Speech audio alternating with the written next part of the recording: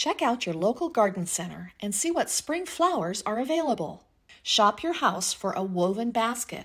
First, spray paint your basket in a moss green color. Once the basket is completely dry, take a can of clear spray adhesive and spray a small section on the side of the basket. Take clumps of green moss and press it onto the sticky side of the basket. Continue to press moss onto the sprayed area on the basket. You can manipulate your moss so it is a little thinner and covers more space on the basket. Continue until the base of the basket is covered. Don't worry if every spot is covered. The green basket color will disappear behind the different green shades of the moss. You will also want to spray the rim of the basket with clear adhesive and press the moss onto the basket rim edge. Have fun playing with the placement of the different shades of the moss. You don't need to glue moss to the inside of the basket. Instead, take a clear plastic water tray and press it into the bottom of the basket so it is protected. Now, grab some scissors and start to cut apart the different cells of the flower six-pack. Start to place the individual plants into the moss-covered basket and arrange them so any blooms or buds are facing outward. Fill in around the bottom of the plants with the moss so the plant cells disappear. Depending on your weather, place this moss-covered basket indoors or out and enjoy watching each bloom emerge as spring appears. Look for flowers in a multi-pack that can be split apart. Take your laundry basket and drill several holes in the bottom with a drill. Line the laundry basket with a burlap bag or burlap fabric. Start to fill the burlap-lined laundry basket with potting soil. Fill to about an inch from the top of the basket. Then, cut the excess burlap from the top of the basket with some scissors. Starting with the second row of side basket holes, cut the plastic between two holes to create one larger hole. Then, cut out the burlap from that larger hole to access the dirt. Take one of your plants and plant it in the hole by pushing it into the dirt behind it. It helps to use your other hand to grab the plant as it comes through the hole and press dirt down around it on the inside of the basket. It will work best if you alternate holes for planting, so your flowers have room to grow and expand in their new basket home. Once you have the sides of your basket planted, you can plant the top. You can use one group of plants or continue to plant individual flowers from a multi-pack. Set your new planted flower basket outdoors and enjoy watching your flowers grow up the sides of the basket.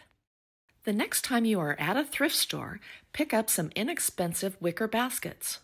For a basket with an already dark finish, dip the paintbrush in the paint and then pounce or repeatedly press the loaded brush onto a paper plate to remove some of the paint. Take the brush and lightly brush the paint onto the basket in the main direction of the basket weave. Don't press heavily on the brush, but rather whisk it lightly against the side of the basket. This basket finish looks fantastic, styled with flowers or green plants. Now, take a wicker basket with a very light finish. Spray paint the basket in light layers with an oil-rubbed bronze color. Let the basket dry completely between light layers for best coverage. Using a couple of different paper plates is a good way to make sure you have the amount of paint removed that you want. Paint in light layers. You will notice that the paint dries very fast between layers because there is actually very little paint used. I hope this inspired you to give inexpensive wicker baskets an updated look with paint. All right, so we are going to start our project with these flexible plastic garden fences. I got mine at Dollar Tree. You should only need about 4 of these for this project. And I'm going to start with the first 2. I'm going to start by cutting the bottoms off of this. Just using regular scissors for this part. You want to make sure you're using sharp scissors. These ones are a little dull. So now that I've cut the spikes off, I'm gonna get those out of the way.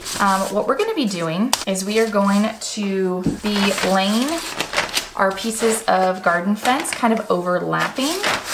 So I'm gonna have it overlap about this much. So these two pieces are kind of overlapping with the other side. But I'm just gonna cut it, and I'm going to secure these two pieces together. Now you can use a variety of things for this. I'm gonna be using floral wire for this. I'm gonna be securing this on 3 points. So I'm probably gonna secure it up here and here because I don't want it wiggling too much. So see if you only secure it in one spot, it's really gonna be a little harder to work with, especially with what we're gonna do for this project. Now what we're gonna do is we're going to basically connect these on the same place over here. We still wanna maintain that round shape, but we'll get into that in a bit. So yeah, we're gonna do the same thing essentially on the other side, and we will be back. So what we're gonna do is we are going to take our round piece and we're gonna lay it over, because essentially we're gonna be using this as our bottom. So yeah, so we're gonna use this over our bottom, kind of best fit and see where we need to cut along the fence here. So I think I'm actually gonna cut right here. So we're gonna set this aside. We're gonna place this over, and we are going to work on attaching this top piece to this bottom piece. I'm gonna do it, I'm gonna start in 4 corners, and then I'm going to see what other positions need to be added. So now what we're gonna do is we are going to cut off the excess over here. So if you can see, we have a little bit of excess here. I'm gonna flip this over. I'm just gonna make sure I cut off as much of it as I can. There we go. All right, so now we have this round piece finished. We got our base done. So we're gonna move on to our next step, which is creating a top. All right, for this next step, we're gonna take our 4th piece of fence, and we are going to essentially be separating it. So I'm gonna cut down the middle first, just to make it a little easier to work with. Okay, so we are gonna start by using this bottom half piece, and we're gonna cut the spikes off again, like we did on the last couple of fences for the basket. And so we're gonna keep this side nice, and we're gonna cut right above this little guy right here, this little piece.